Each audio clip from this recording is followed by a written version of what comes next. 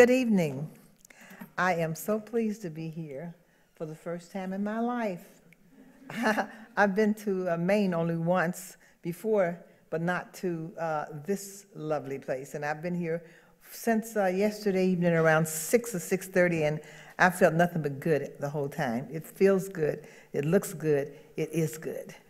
So thank you so much for inviting me here. The title of my presentation is Africana Womanism, a Global Paradigm for Women of African Descent. What I'll be doing is defining the paradigm within a global perspective. And I would like to open up with a quote, a very important quote that comes from this anthology which I edited, entitled Contemporary Africana Theory, Thought, and Action, A Guide to Africana Studies, in which of course, we were fortunate enough to have Mark Christian from Liverpool, England, to do the afterword, okay? So it goes like this, quote, an important role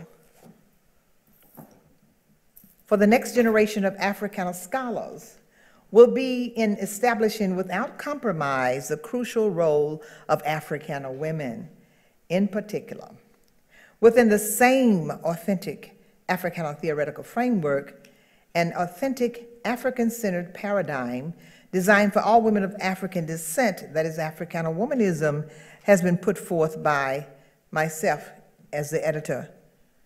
As Africana Studies focuses on the totality of Africana life and the interrelatedness of all African people, we are talking about men, women, and children. We are very inclusive. All right, so much we look at Africana woman and the Africana woman's place and the need for her greater, and her need for the greater family, who have been basically for centuries suffering from racial domination and exploitation. She must put, of course, at the top of her list the whole thing of race. So her priorities for ultimately realizing human survival starts with a clear understanding of race and racism. Admittedly, the destiny of the collective Africana community lies within the concerted collective worldview, wherein African-centered thought and practice must coexist on equal terms. So, I want to pause and put a pin there as I focus on the title itself, echoing the basic definition of Africana Womanism, the editors of Call and Response, the Riverside Anthology of the African American Literary Tradition that came out in 1998, assert that Africana Womanism, and by extension the Africana Womanist, quote, is, as defined by the theorist Hudson-Weems, is a black woman activist who is family-centered rather than female-centered. There is a difference. And who focuses on race and class empowerment before gender empowerment. There is a difference. This was outlined very vividly in the book, the first Africana Womanism book that came out in 1993, entitled Africana Womanism, Reclaiming Ourselves. She says, of all, the anthology says, of all of the theoretical models, Hudson-Weems best describes the racially based perspective of many black women's rights advocates, beginning with Maria W. Stewart and Frances W. Harper in the early 19th century. Okay? It's very important to get that type of endorsement from a major anthology. So again, back to the quote from Dr. Mark Christian, again, the destiny of the collective Africana community lies within the concerted collective worldview, wherein African-centered thought and practice must coexist on equal terms. So we are talking about the activists. Now, Dr. Christian's commentary echoes the very raison d'etre of the family whose overall responsibility is to each other. We know this as family members, that we have a commitment to each other. We protect each other. We look out for each other. We support each other, okay? ultimately for the survival, that's mandatory, okay? And it's presented earlier in my article entitled, this very thing, Africana Womanism, the Global Paradigm for Women of African Descent, that came out in Call and Response. Clearly, it puts forth a challenge for victory on all fronts. And I would just like to quote from that article that came out in 1998, quote, "If Africana womanism is allowed to reach its full potential, if that of reclaiming Africana women via identifying our own collective struggle and acting upon it, then people the world over will be better for it." People. It doesn't matter what your race is, what your religion is. It doesn't matter anything, but people in general will be better for it. How and why? When a people takes control over its struggle, success is almost invariably inevitable. When success is one's goal and that is realized, then it makes for a more peaceful reality for all. It's natural. If you feel good about yourself, then you're going to feel good sharing that good feeling with others. That's just the way it is.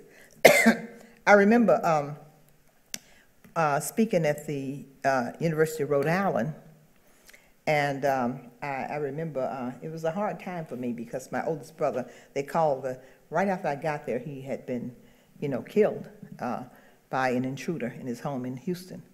And it was very traumatic, but so many things were happening. I couldn't fly back because they closed the airport the day after I flew in, the hour rather, after I flew in. You know how it is. Black History Month is the shortest and the coldest month of the year. So when you get there, that's it. So I wasn't going anyplace, so I decided, I'm going to go on for it.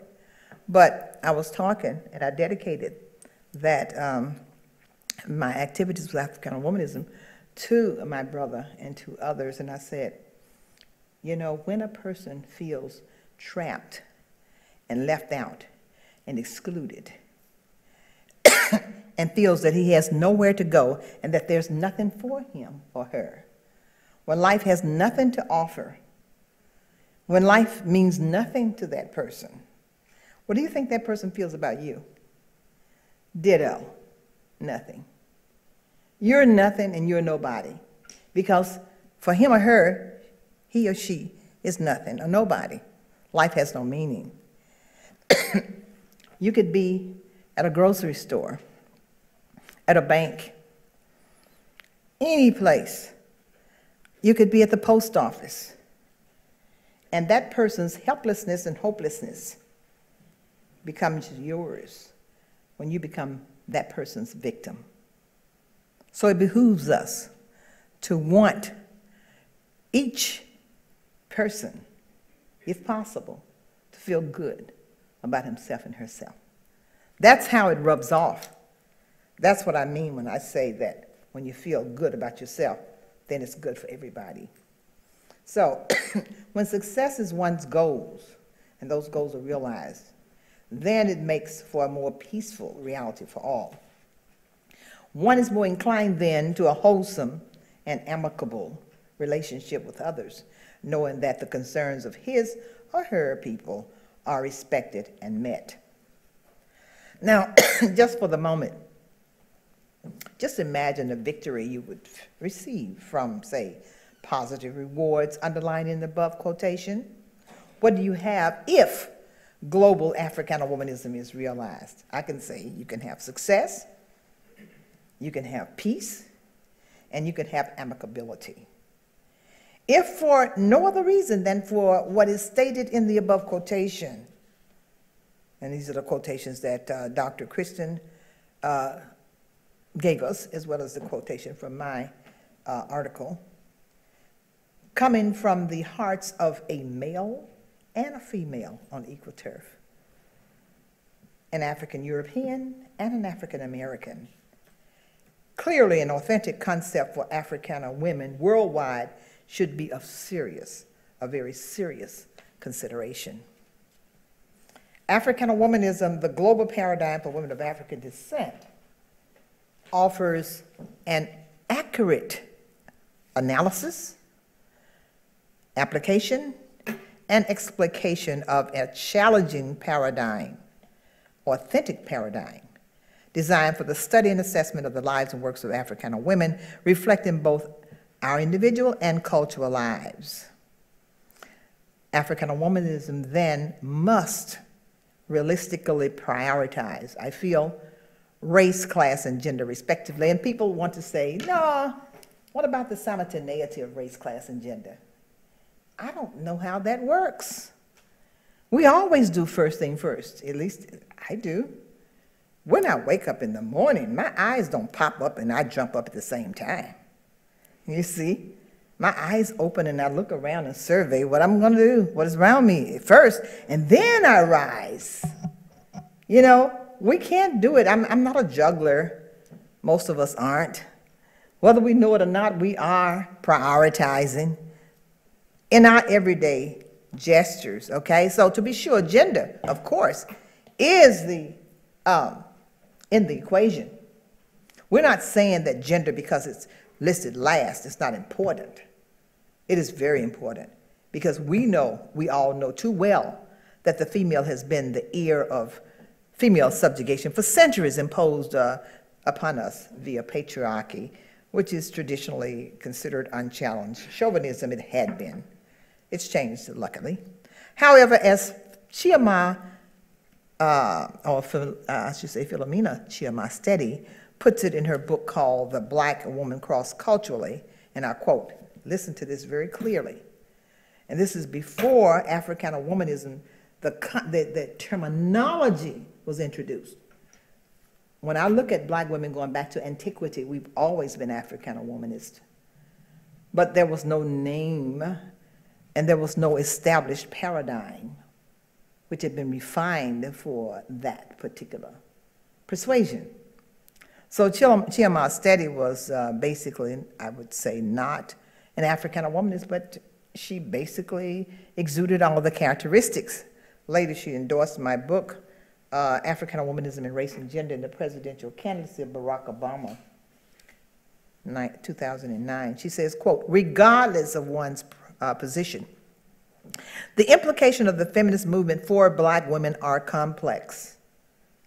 Several factors set the black woman apart as having a different order of priorities. Not the simultaneity of issues, but the prioritization of issues. She is oppressed not simply because of her sex or gender, but ostensibly because of her race, and for the majority, centrally because of their class. This is very important. I remember going to Barbados and speaking at the University of West Indies in Barbados.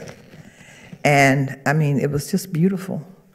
I went to this university and they had all these people there, men and women. I like it when you see men and women because I think that we belong together. You know, we need to work things out because when you exclude, say for example, the male, what you're doing is creating a perpetuation of oppression because they're not going to change unless there is a dialogue, unless they are afforded an explanation more specifically of why it is that women should be subjugated, they're going to continue. So I said, okay, the continuation of male chauvinist, I won't say the other word, but you know, that is inevitable unless there is room for an open dialogue. So you can say, okay, let me tell you why this is not right, why this is not good, why this shouldn't continue.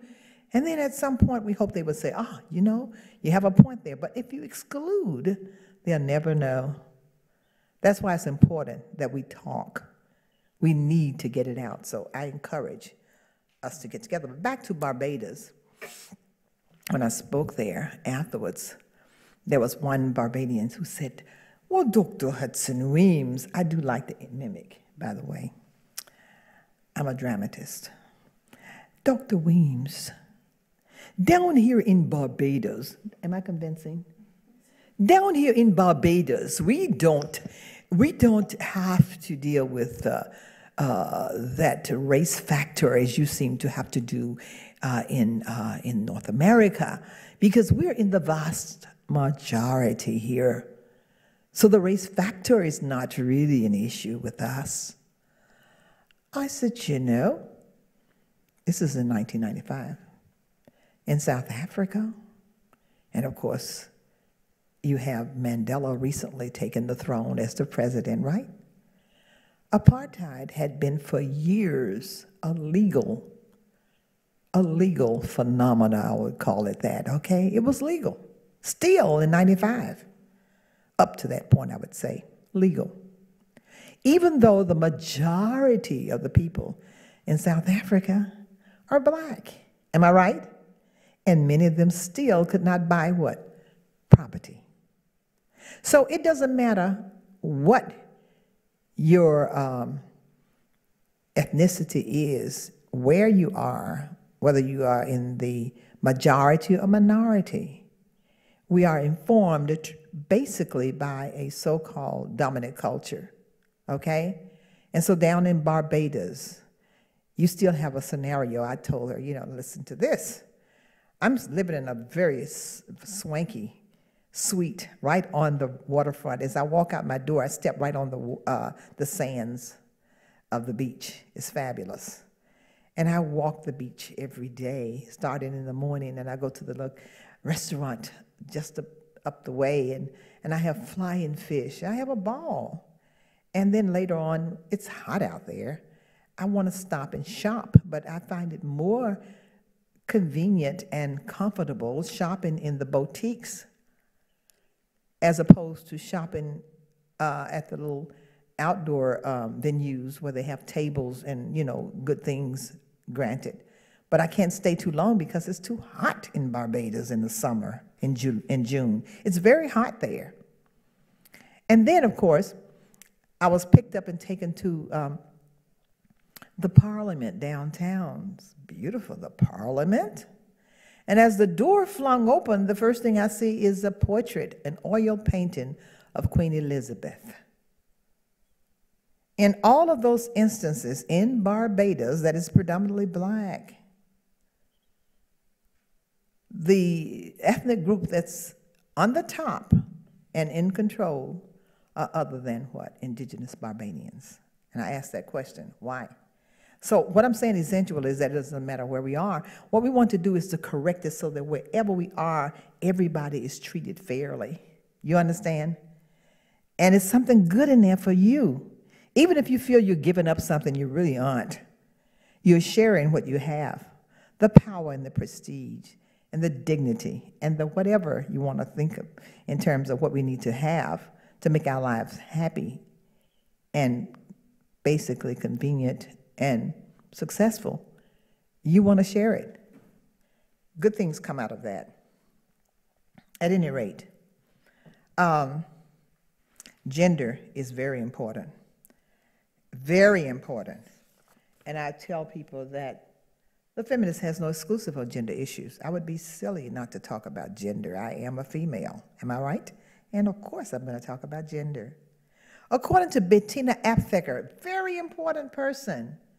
Bettina Aptheker is a white feminist, and she's the daughter of a very important man by the name of Professor Herbert Aptheker, a Harvard University historian whose expertise lies in the area of slave insurrections. Very important.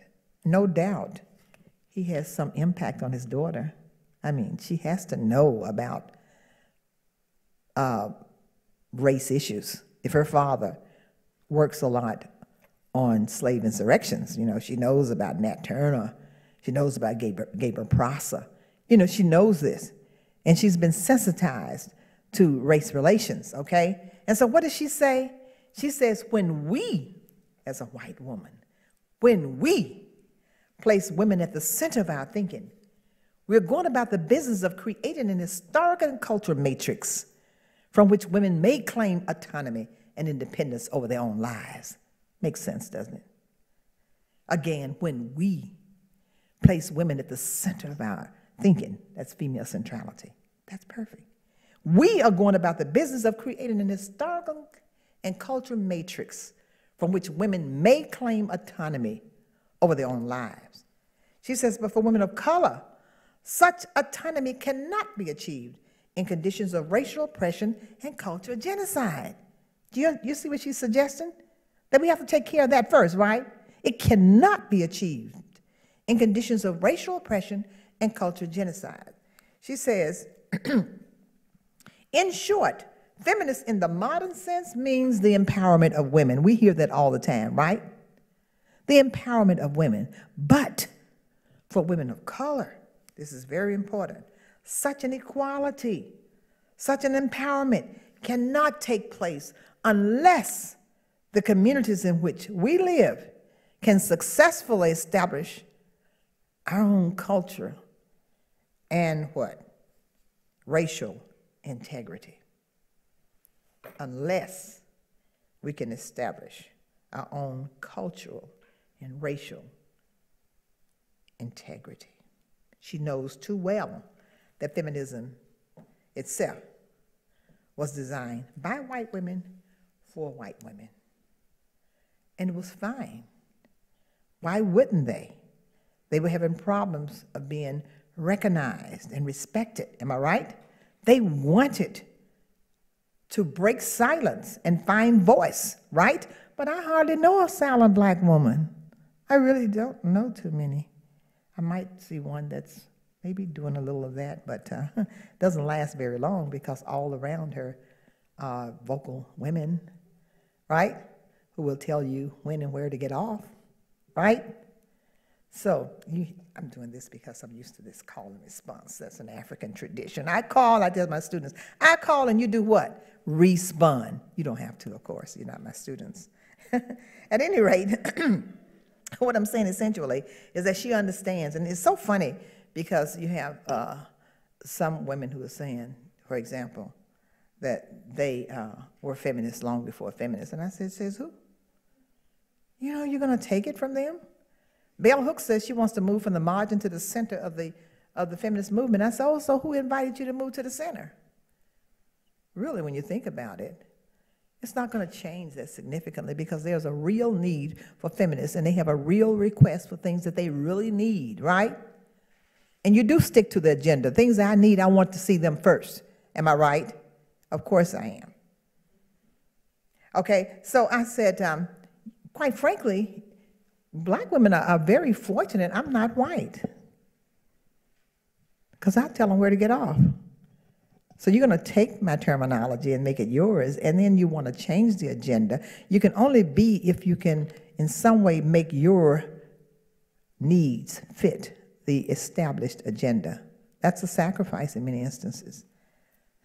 That said, clearly Aptheka, Bettina, like so many before her, such as Queen Mother Yasatawa of Ghana, who led the Ashanti people against the British colonists in the Yasatawa War, Harriet Tubman, the Underground Railroad conductor who traveled 19 times, and our colleague here, who invited me, reminded me there was many more than 19 times, but 19 known, documented times that she went down south. Did Harriet Tubman go down south and say, okay now, I came for my sisters? Did she? No. She went down south for men, women, and children in captivity to rescue them from slavery, from bondage. So was her thing gender exclusivity? No. That you have people like Sojourner Truth, who was forced to see the need for prioritization of race, class, and gender when she went to an all-women's conference in Akron, Ohio in 1952 and dared to come to the stage and want to talk about the absurdity of female subjugation, being among the women among women, thinking that, hey, you know, I'm in the community, among the community of women, so okay, I have something to say. She instead was hissed at and jeered at because she was a black person, not because she was a woman. She was okay at the women's convention, but she was black. What she engages in, and aren't I a woman, is self-actualization, in which she talks about race first. Just look at that very closely, and I won't do it because I'll have to use the dialect, and not everybody can understand or appreciate dialect. That's the only way I can do it on Our Woman is to put it in dialect, but so I'll just say, read it for yourself. But she does talk about race first, and then she talks about the class when she talks about no one ever gave her the best place everywhere. And it culminates when she talks about, and then, of course, this man says that women can't have as much rights as men because Christ wanted a woman. Well, where did your Christ come from? From God and woman. Man ain't had nothing to do with it. She's wonderful.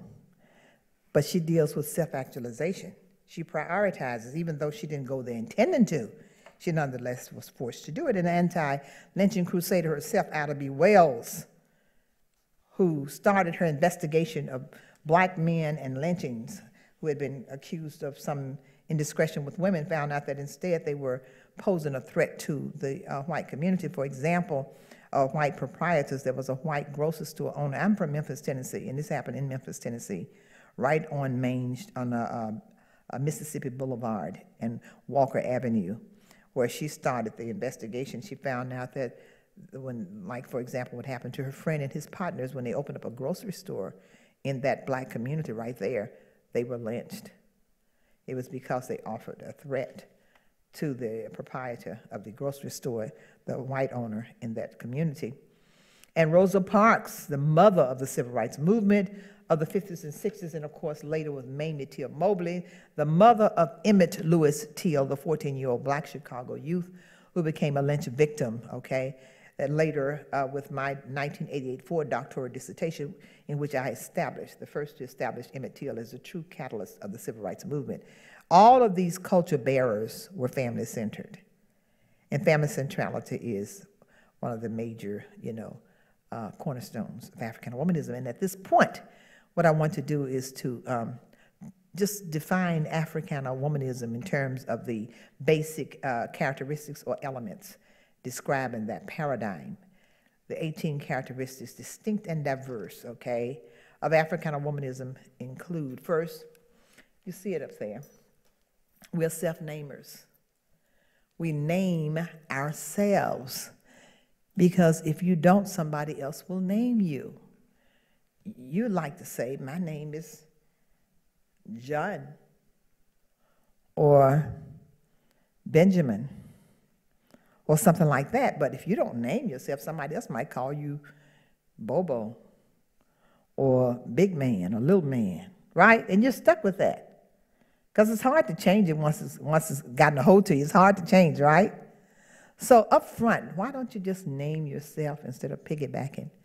That we are self-definers. We define ourselves. Toni Morrison does an excellent job in her celebrated novel that she won a Pulitzer Prize for, entitled Beloved. I'll never forget that novel. I love it. You like that? I co-authored the first book on Toni Morrison that came out in 1990. She's great. But in that novel, she has the narrator commenting on the peculiar predicament of blacks during slavery. And she says, definitions belonged to the definers, not the defined. The definers are whites who defined us. We are the defined. Again, definitions belong to the definers, not the defined. Are you with me? I'm going to make sure. In African cosmology, 3 is magic. A third time I say, definitions belong to the definers, not the what? Defined. It is basically within that context that I hear name and reclaim and redefine Africana women. So we are self-definers. We are also family-centered, not female-centered. We can't afford it. There's a wonderful, in the first chapter of this book, reference to a South African activist by the name of Ruth Mapati. She talks about going in this large auditorium and witnessing all of these decomposed bodies of these children who become victims of apartheid. And so here comes the quotation. It's very magical. Ruth Mapati says in the first chapter here,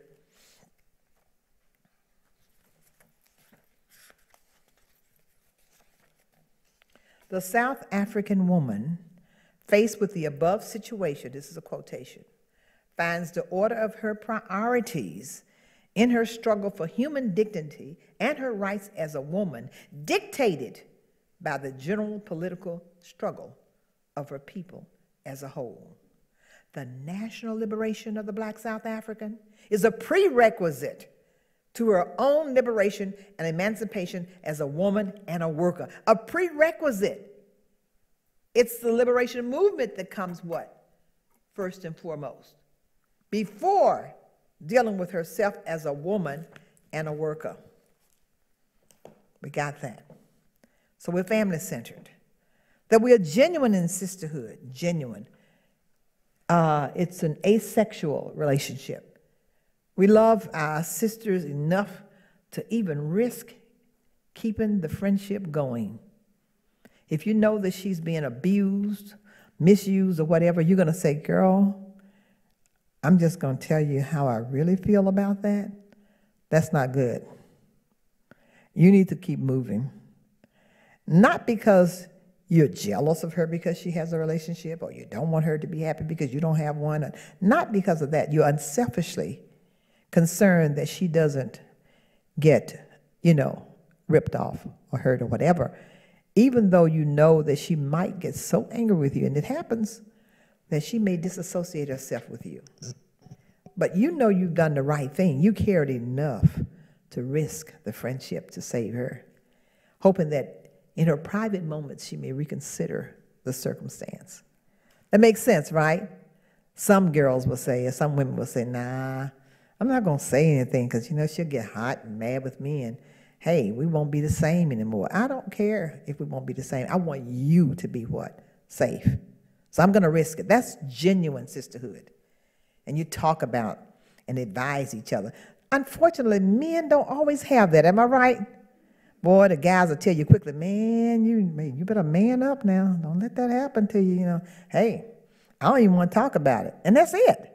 But we'll talk right on, and then what happened? We're so into it. We crying more than the girl who's having the problem. Oh, I'm just stressed out by now. Your life is so miserable with this guy. I'm laying out stretched, It happens. That's how much we empathize with our sisters. And we are happy when they find the right one, right? I think that's a good one there. That's a hot number. Oh, wow. You did it, girl. You did it. You got it, all of it. You got it all. We really like that. That's sisterhood. That's genuine sisterhood, where you love each other. I love the novel by Miriam Abad, the Senegalese writer. She's so wonderful. I analyzed her novel, So Long a Letter, the epistolary novel, in the first book. And she says it so beautifully about the sisterhood that she has with the girl when she and her husband divorced. And I think she had quite a few kids, and was having a rough time financially. Her girlfriend, who had moved on to England, I think she worked with some big company in England, actually paid, made arrangements and paid in full for her to get a Fiat car so she can take her kids to school as opposed to walking. I mean, that's friendship, right? When you can share your money, right? I mean, really, that's friendship. If my friend is having a rough time, I can't imagine hoarding my money if they need it for food, for rent, or whatever. A car, if I have the money to buy a car, I'll do it. That's what you do out of friendship, right? And she says friendship has no boundaries, in a sense. It just goes on and on and on. That's that friendship, and I love it. She says, that's friendship. Strong, we're talking about physical and emotional and psychological strength. We are that. We're strong. Some people say, you know, we're too strong and too busy to have a break or a breakdown, for that matter. We just don't have time. We got to keep on keeping on, keep pushing, right? That's strength, okay? That we're in concert with the male in the struggle. We're in it together. In fact, I have a chapter here on, listen to this. What's her name? Terry McMillan, Disappearing Acts. You've heard of that? Maybe and maybe not. Good. This chapter is called Macmillan's Disappearing Acts, In It Together. Quote, he thinks I have absolutely no concept of what he might be feeling. And on the other hand, he seems to think that his problem is his alone, but it's not, it's ours. In it together. Okay, so that's on a you know, on a personal level, but also there's another quote in this book with Daniel Lee Hakimabuti, he's called. This is the chapter called Male-Female Relationships and Sexism in the Black Community. He says here, Black couples must understand that Black love in the U.S. is much more than a commitment between two people. It is also the realization that there are political, economic, historical, racial, familial, and emotional forces impacting upon that love ship. He says, again, on another quote, the root as well as the quality of Black life is in the relationship between Black men and women in a white supremacist system or society. Black struggle, that is, the liberation of our people, starts in the home. So there they are in it together. We are whole, well-rounded. We are not flat, one-dimensional, static. We're whole, we're complete. That we are also authentic. You know, in other words, it's culturally connected. We do what is basically characteristic of who we are. It's just like the obvious thing in reference to food, right? There are certain cuisines that go with certain ethnic groups, am I right? Asians, you're going to have shrimp fried rice. Blacks are going to probably have some greens and cornbread, which I love. What would I say for other races? Let's just stop. You know what I'm talking about, right? Am I right? Well, and it crosses over. We appreciate it. You know that. You know, I studied that with a minor in French, Russian, and German. You know, I've spent a time abroad here and there. And then one lady said, oh, you know, Clenora, you know, she's very Black and everything, but gosh, she loves escargot. I said, darling, let me make this very clear. I not only love escargot, I prepare it. When I was in France studying, I took time off to learn how to prepare French dishes. So I make the best escargot this side of France. And I love it. You come to visit me anytime, there's going to be a couple of cans of escargot in my cupboard. And if it's 12 o'clock at night and you want some escargot, hey, I got your back, boo. It's just that quick, you know? So, we're authentic, and what doesn't mean we can't appreciate other people's things. You know, I tell people, you know, you love cuisines, different. Oh, I'm going to eat Italiano tonight, and I'm going to eat Mexicano, and I'm going to eat Asian, soul food, and da-da-da. Well, you tried that, and you liked it, didn't you? You might try other cultural nuances. Try the people and their minds and where they are. You might like that, too. Am I right? Makes sense to me. Flexible role player, oh yes, that's what we are. You know, we don't have to be trapped into a particular role where we have to do all this or all that because we're women or we're men. You understand? But we are different. We were made different. I couldn't say, well, you know, I had the first kid, you have the second kid. You know, we're going to split it up, you know. You can never have a kid if you're a male. That's it. You contribute significantly, right?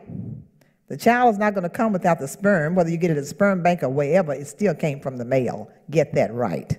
Don't get it twisted. The male and the female did have to come together in some way, form, or fashion, am I right?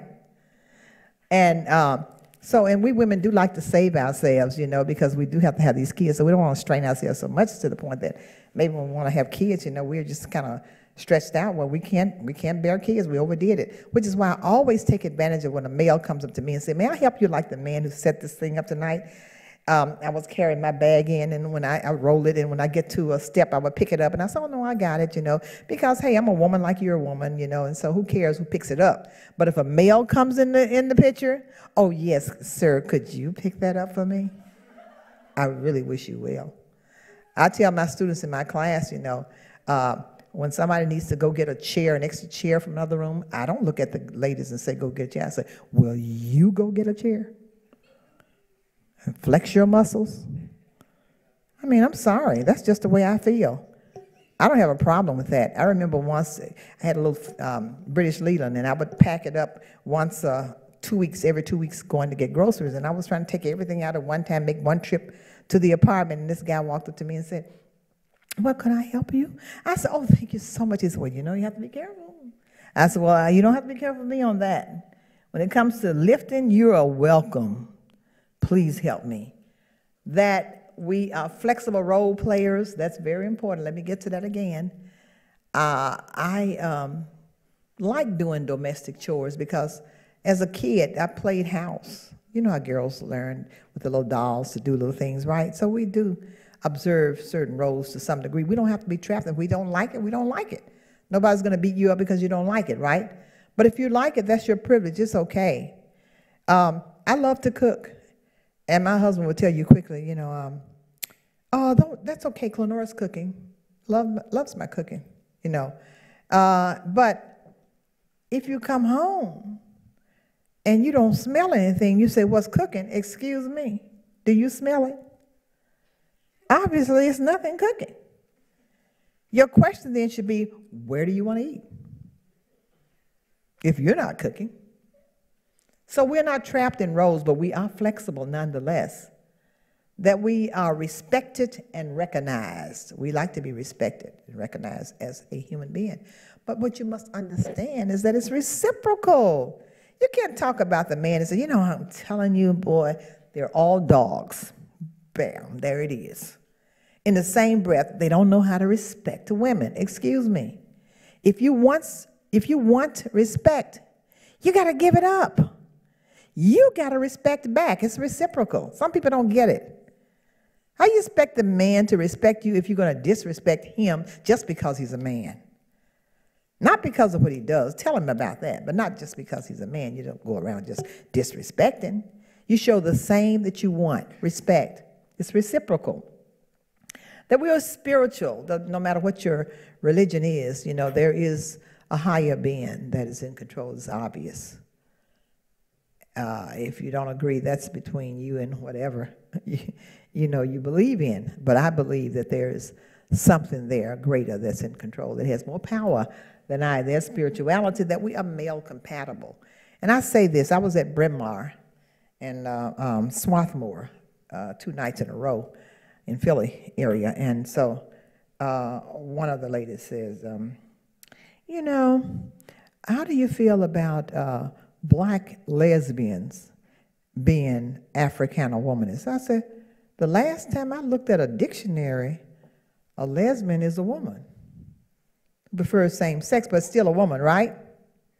So, and I said also, it doesn't matter what your sexual preference is, you have to appreciate the fact that the only way the human race is going to perpetuate itself is with male and female. At least respect that, whether you want to participate in that or not. That is your business and your choice. So we're open to the fact that we are male compatible in some way, form, or fashion, because that's how the human race is continuing. You know, I remember years ago looking at the Phil Donahue show, and this lady said, "You know, oh God, if you must have kids, you know, go to a sperm bank." I said, "Hello, where do you think the sperms came from?" We know, okay? That we are respectful of elders. We need to start doing that, respecting the elders, because people have gotten to the point today they disrespect them so much. Take advantage of them, beat them, take their belongings or whatever, forgetting the fact that they have paved the way for us. that we are adaptable. You know, we don't have to have, as Virginia Woolf calls for, a room of one's own to become successful. We're adaptable.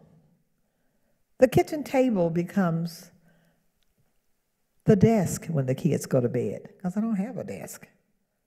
So it's simple. We're adaptable, right? It becomes the desk. We don't have to have, as Virginia Woolf calls again, a room of one's own with the key and the white gloves in England, and I'm going to my office. No. Toni Morrison was very successful rearing her children, her two sons, without having a room of one's own.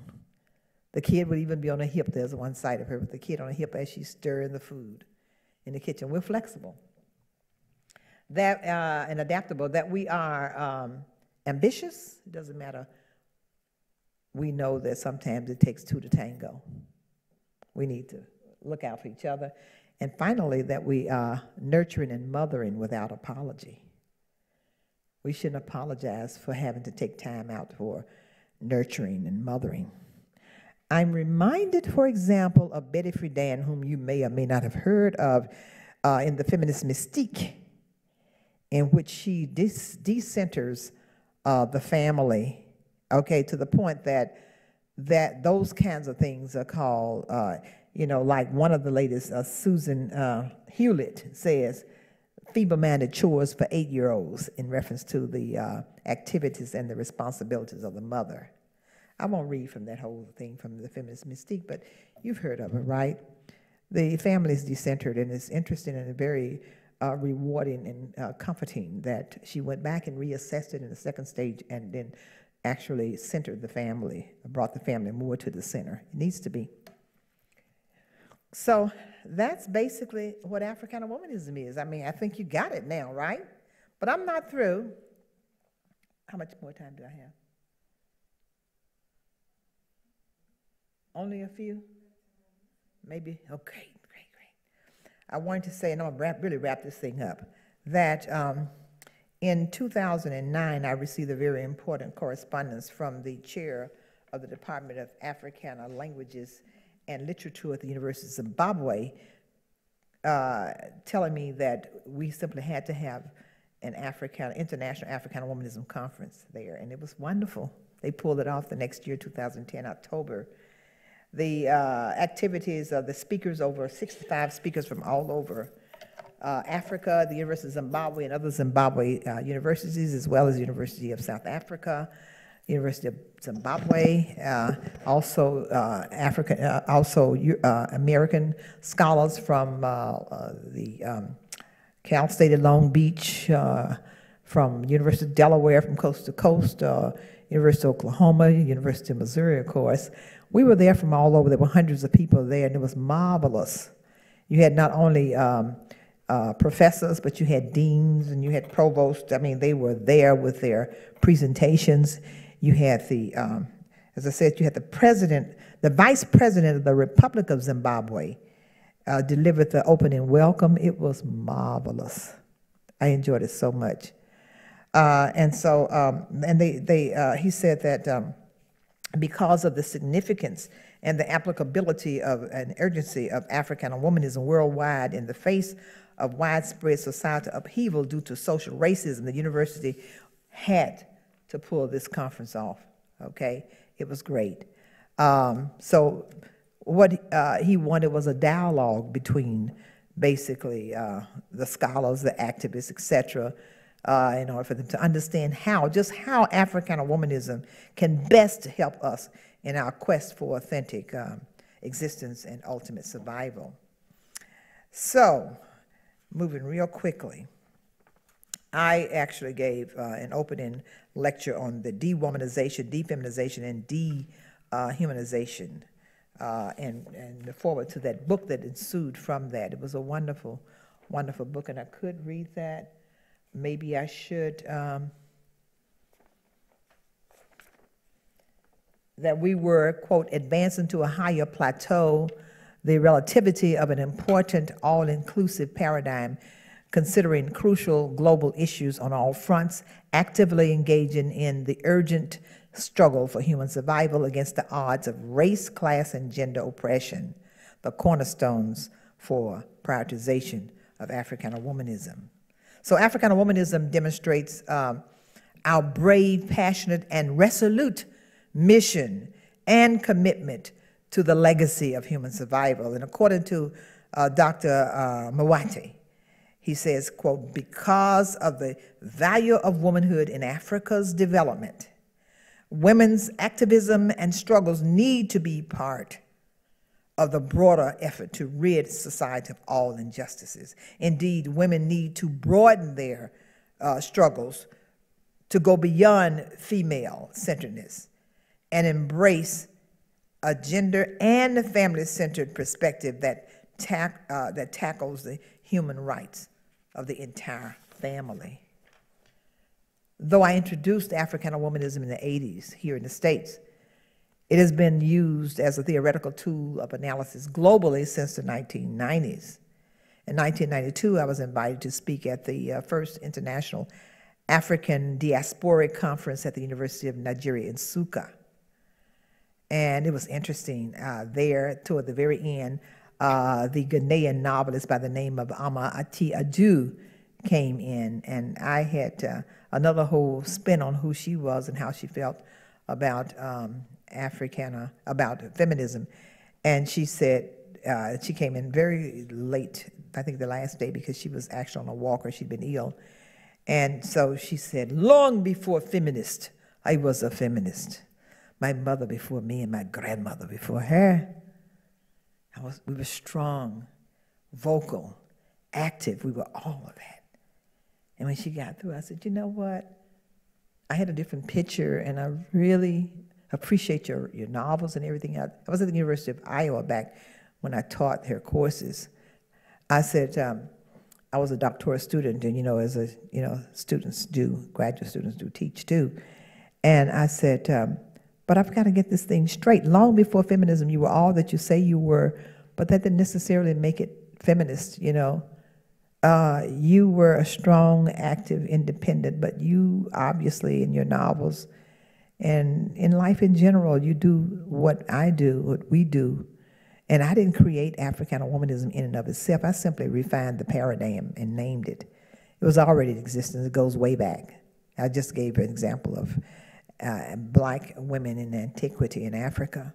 So it was interesting how she didn't fight it at all when she thought about it. She said, yeah, I guess it's terminology. I also met a very dynamic woman by the name of Zula Sofala. Dr. Sofala was respected as, when she come in, people just go, hush. That's Zula Sofala. She was the professor and head of the Department of Performing Arts at the University of Nigeria, Ilorin.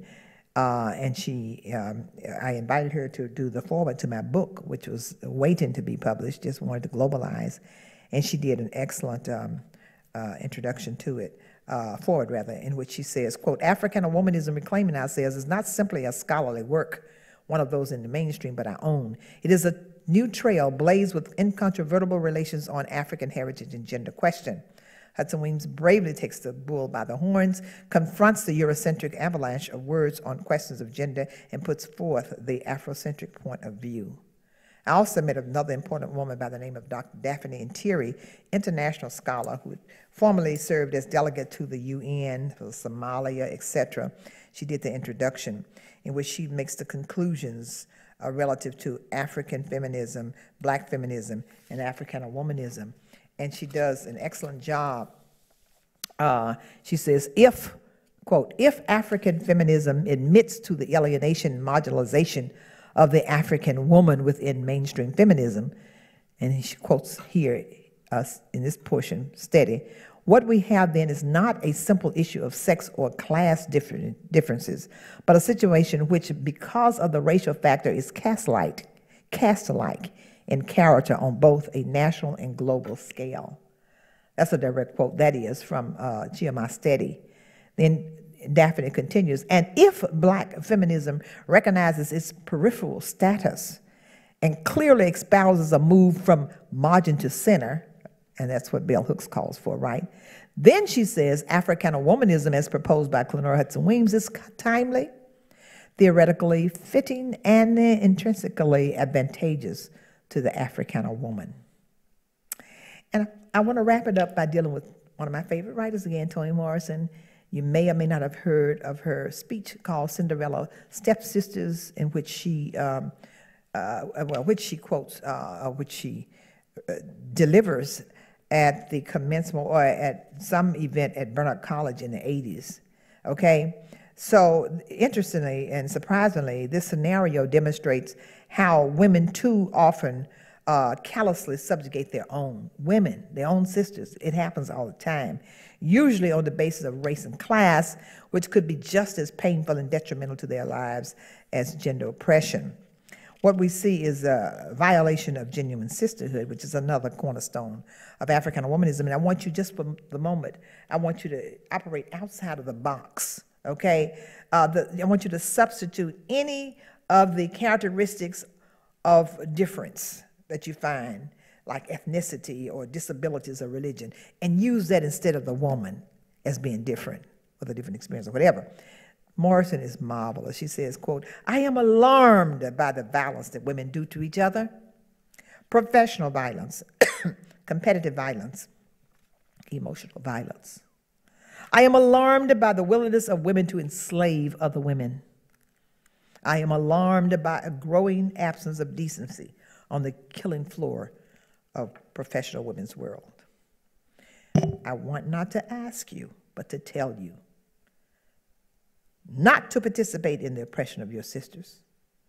Mothers who abuse their children are women, and another woman, not an agency, has to be willing to stay their hands.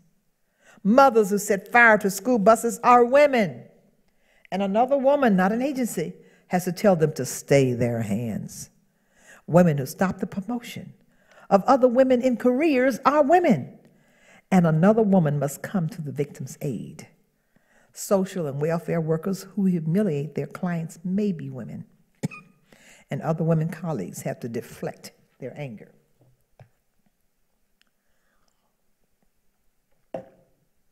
This is my favorite part. I had to get a little water for that. I am suggesting that we pay as much attention to our nurturing sensibilities as to our ambition. We are moving in the direction of freedom, and the function of freedom is to free somebody else.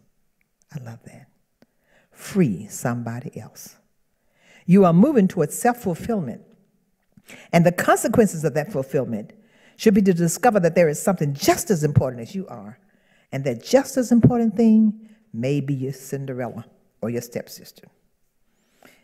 In your rainbow journey toward the realization of personal goals, don't make choices based only on your security and your safety. Nothing is safe. But in pursuing your highest ambition, don't let your personal safety diminish the safety of your stepsister. In willing the power that is deservedly yours, don't permit it to enslave your stepsisters. Let your might and your power emanate in that place that, in you that is both nurturing and caring, end quote. And I close with this poem that I wrote, dedicating it to women, all women in general. In order to get it together, you have to begin by being in it together. Men, women, and children. It's entitled, Africana Womanism, I Got Your Back, Boo. Don't you know by now, girl, we're all in it together. Family centrality, that's it. We're going nowhere without the other. That means the men, the women, and the children too. Truly collectively working. I got your back, boo. Racism means the violation of our constitutional rights, which creates ongoing legal and even physical fights. This first priority for humankind is doing what it must do. Echoing our First Lady Michelle, I got your back, boo. Classism is the hoarding of financial privileges, privileges we must all have now in pursuit of happiness. Without a piece of the financial pie, we're doomed to have a coup. Remember, each must protect the other. I got your back, boo. Sexism, the final abominable sin of female subjugation, a battle we must wage to restore our human relations. All forms of sin inevitably fall under one of the three offenses. Africana womanism, I got your back, boo, corrects our common senses. Thank you.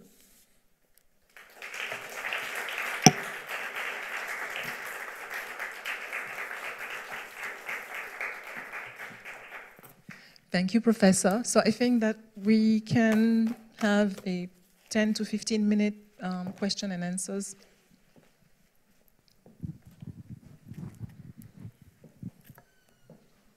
No questions? No comments? How about that? Don't tell me I did it all.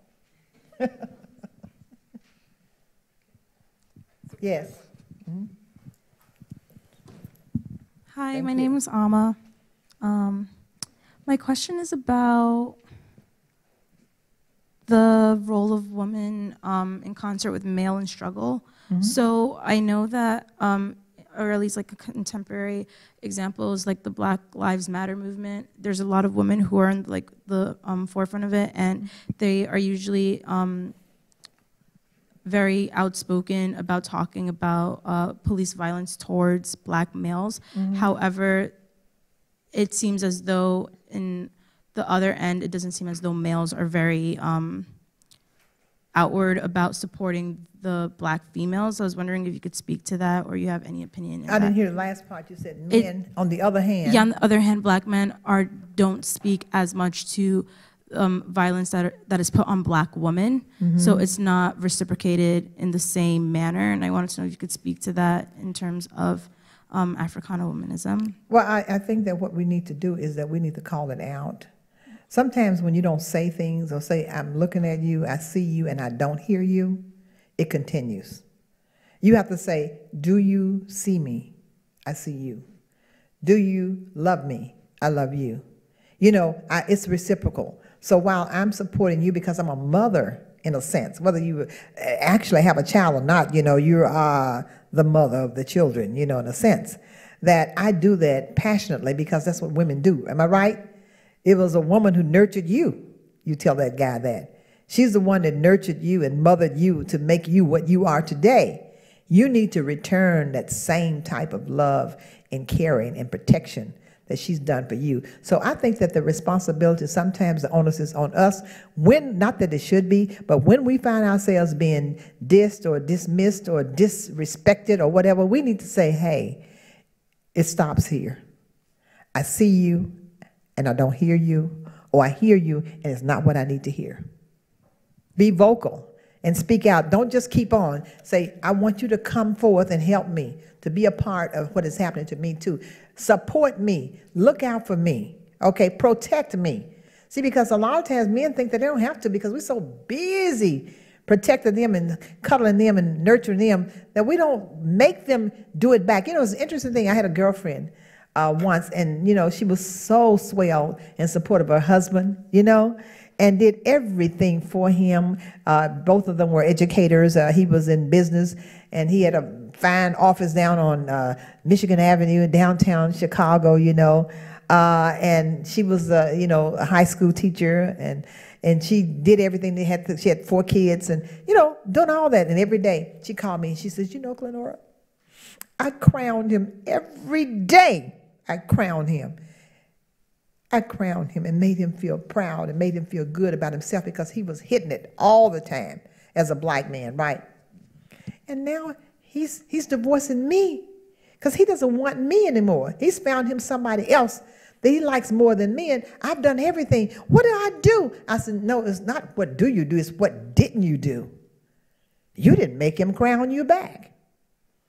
No king wants a serf. Do you know a king that wants a serf? Am I right? You were a serf. You only served him. You never demanded that he serve you back. That's what we got to do. We got to say, excuse me, but it takes 2 to tango. Don't always find fault in me, because I can ditto find fault in you too. We've got to compliment it. Can I just read a quick from this book on Miriam Abbas, So Long a Letter? Listen to this. Okay, now you might not be talking about love itself, right? But it extends over to this. Let me show you what she has to say in So Long a Letter. Oh, I love that 85-page novel. Oh, God, it was great. But this is what she says at the end. She says, I remain persuaded of the inevitable and necessary complementarity of men and women. Love imperfect as it may be in its content and expression, remains the natural link between these two beings, to love one another. If only each partner could move sincerely toward the other, if each could only melt into the other, if each would only accept the other's successes and failures, if each would only praise the other's qualities instead of listing his faults, if each could only correct bad habits without harping on about them, if each could penetrate the other's most secret haunts to forestall failure and to be a support while tending to the evils that are repressed. The success of the family is born of a couple's harmony, as the harmony of multiple instruments creates a pleasant symphony. The nation is made up of all the families, the rich and poor, united or separated, aware or unaware. The success of the nation, therefore, depends inevitably on the family. And just a word, not a long expression, in reference to the list of the positive and negative Africana a male-female relationship, that's what it's called. I'd just like to say that there is a list here of 15 I think it is 15. And you have to realize that basically when you have love, you're going to have the opposite of that is contempt. And I could go down all of them. But one of them is complementarity versus critical. Don't just let somebody criticize you all the time and you never have anything else to say back, okay? Say, you're not perfect either, but I love you enough to think about those things and to praise you for those things. I want the same thing. I want you to stroke me back, okay? Thank you for that question. Any others? Mm-hmm. Hello. Hey. I remember you're mentioning, I think it might have been earlier when you visited our French class, that you had a lot of pushback when you wrote your dissertation on Emmett Till as the catalyst of the civil rights movement. Yes. I'm wondering if you might think that, I don't know, nowadays going back and sort of revising, or not revising, but sort of taking new looks at history is like something that's more encouraged now after your work, or is it still something that receives a lot of resistance? Well, basically, I think that the whole concept of Emmett as catalyst is household word, and it's a household name now, Emmett Till. When I first unearthed Emmett Till in 1985, and went up against the Academy at the University of Iowa at the proposal that I defended in the fall of 1986, right after the public announcement that I had been one of the selected 35 national Ford Fellows out of over 900 applicants. And they were proud of that because I was the only Ford Fellow in the state of Iowa. So they wanted to be good with me. They wanted to be fair with me, but they had a hard time because the thesis was so difficult. Because, as they said, I mean, what happens to all the historians who built careers and written books on the catalyst as being Rosa Parks? I said, well, it just needs to be corrected because Emmett actually happened 3 months and 3 days prior to, and that it set the stage, in essence, of the Montgomery bus boycott. And even Rosa Parks, much later, years later, admitted that when someone asked her why didn't she go back to the back of the bus, she said she thought of Emmett and she couldn't go back. So I had to, just stand up hard on that when they said, well, what happens if you can't defend a dissertation? If you can't just say it's a very significant fact in the rise of the movement, if that won't work for you, what happens if you can't defend a dissertation? I said, it's simple. I don't get a PhD, and I'm willing to take that chance. Now, that said, I'm saying that in reference to your particular question, there are a lot of people who still, believe it or not, it's getting out there now. It took at least 17 years before they caught up with me.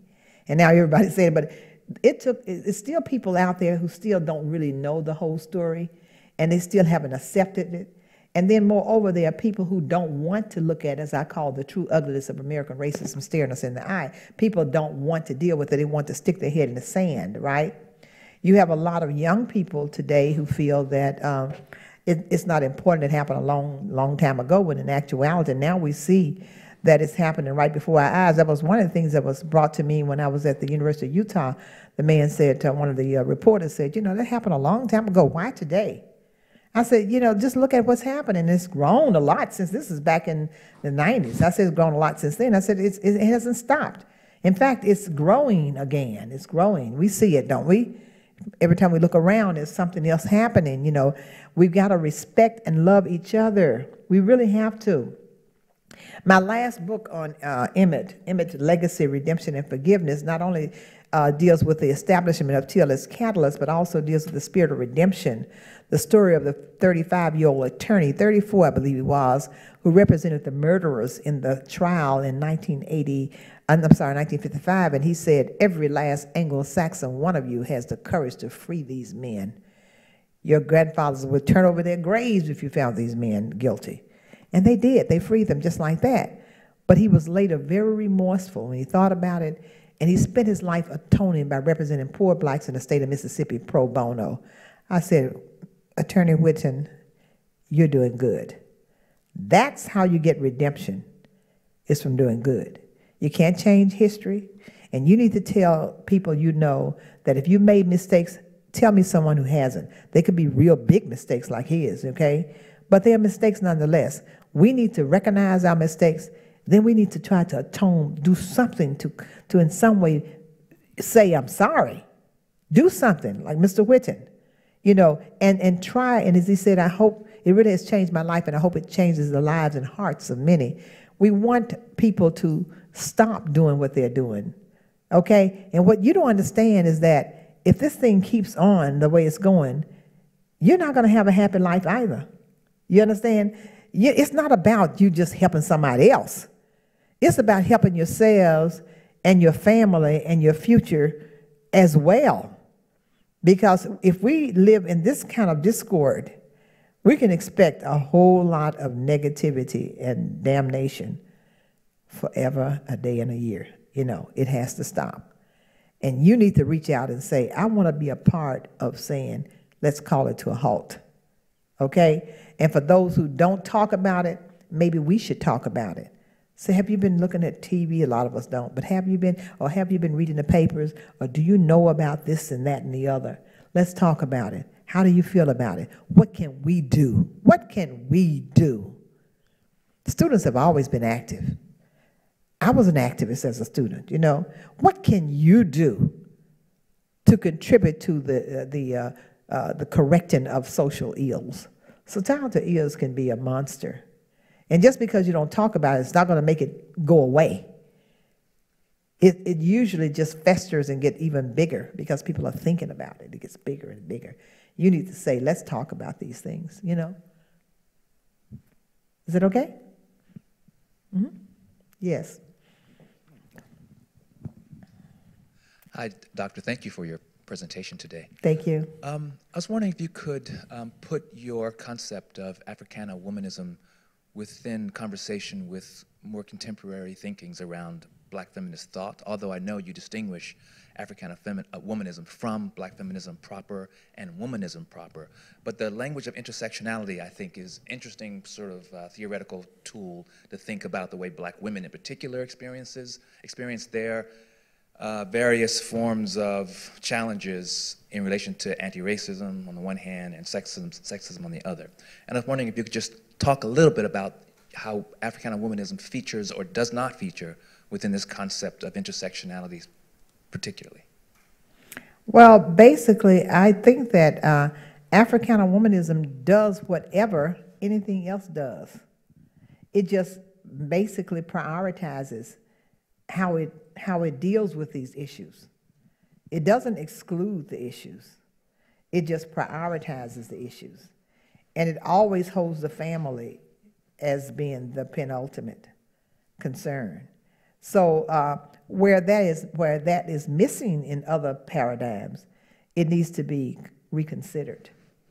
That was certainly what Betty Friedan did. And people ought to realize that just because of the fact that once upon a time they thought that it was only about this. Maybe you understand why when feminism first came around, it was all about the woman as being centered, right? Because that was a big thing that they were dealing with, right? That was a big concern. But today, I mean, things are just, I mean, we're not over it. It's still a whole lot of sexism going on, right? female subjugation. We just need to also realize that we can't afford to decenter the family. We have too much to lose. And my thing is, in no sense of the imagination am I going to downplay the thing that I feel is most important, and that is race and racism. And some people don't want to talk about it. They want to pretend that this is the post-colonial era. What makes it post when it's still living, alive and well, right? Racism is still rearing its ugly head. So how can it be post, right? We still have to put it on the front burner until people start saying, let's correct this societal ill. Let's correct it. Then once it's corrected, I can put it to rest, put it to bed, end of story. But that hasn't happened. And too many of us pretend that it's not, oh, you're playing the race card. There you go. I say, excuse me, I don't have to play the race card since you already did it. Be able to recognize things and call it what it is. See, sometimes people are okay as long as you don't confront them with it. As long as you don't call it out, they're cool with it, you know. But once you call it out, it's uncomfortable. It forces people to deal with it. Does that answer you in some way? Good. I'm sure it's a lot more I could say, but that's all I can say now. Any other questions? Okay, so I think we'll have to thank everyone for being here and so attentive to this precious information on Africana Womanism you've brought us. Professor Hudson-Weems, thank you very much. Thank you. And there are books. By the way, this anthology has a whole section. This is an edited book. Contemporary Africana Theory, Thought, and Action. I only have a few of those, about 3. But it has a whole section of 7 chapters